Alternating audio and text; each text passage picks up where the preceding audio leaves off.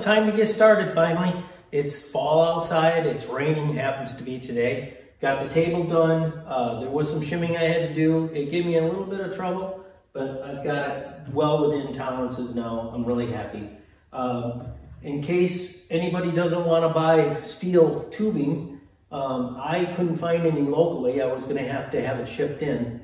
So I thought, well, I've got this left over from the piece of 4-foot fiberboard, and this stuff is so accurate. I mean, it's just, it measures out perfect.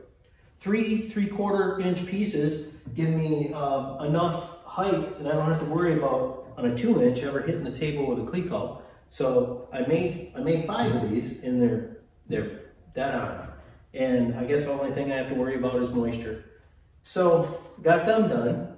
Now it's time to start the fin or the rudder. And the first question I had was, it tells you to locate the top of the hinge.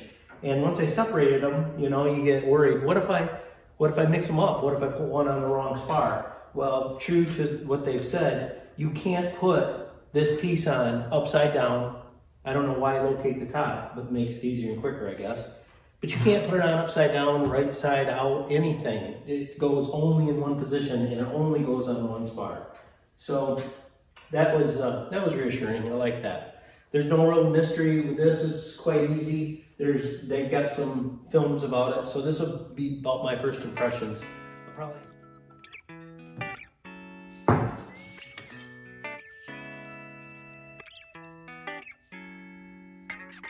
Wow, my first label. How many think we got to go?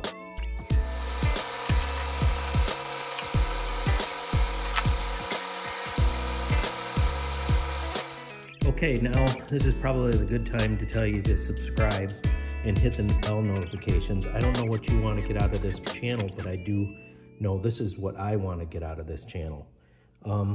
Right here, where the doubler on the rear spar fin clecoed in, it was overlapping the piano hinge doubler or angle piece. And they offset it, of course, to the one side. So because the piano hinges are offset, and so it's in the center. That makes good sense. So I had to make a decision. Do I leave it hanging over it and just overlap it? Do I sand it and get the edge distance a little bit closer? Or do I carve out a piece of the piano hinge and it only would have went down to here? So you can see what decision I made. It's clearing now by about a 32nd of an inch, so there shouldn't be any rubbing or expansion problems. And if you want to give your suggestions, I'd be really glad to hear them. And the next guy that's going to do this might see that and make a better decision than I did. As you can see, I just priming the mating surfaces. And I think now is the good time to clean up and put a bunch of junk away and get organized and then do the skin. I did notice one thing, that when I got all done checking everything in, there was only 2 pieces missing, and it was the center console retainers to the floor angle pieces. And it's a good thing because that they sent them right out. They have all the holes drilled, pre-drilled in it. It's not just a couple little angle pieces, so that it has the nut plate holes all built right in there. And the nut plates, of course, are in some other package somewhere else in my mess. But, yep, no charge. Thanks. Good job, Zenith. Okay, this is the next day, and I finished it up. That was really satisfying. No big buckles. Everything is smooth. Just a couple little issues you saw. I matched it up to the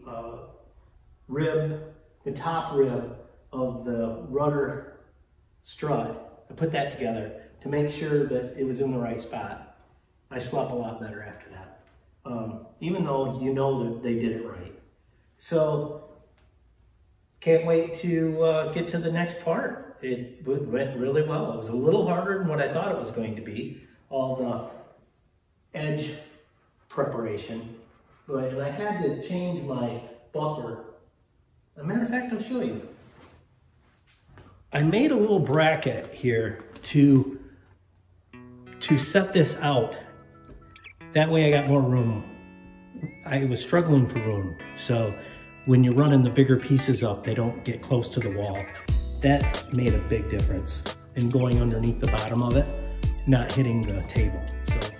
Well, the bottom line is I hope these videos of those little things as we go along, I won't think I'm gonna have a whole lot to say, but little things like that might help a guy down the road. So I hope you join me, and I'll see you in the next one.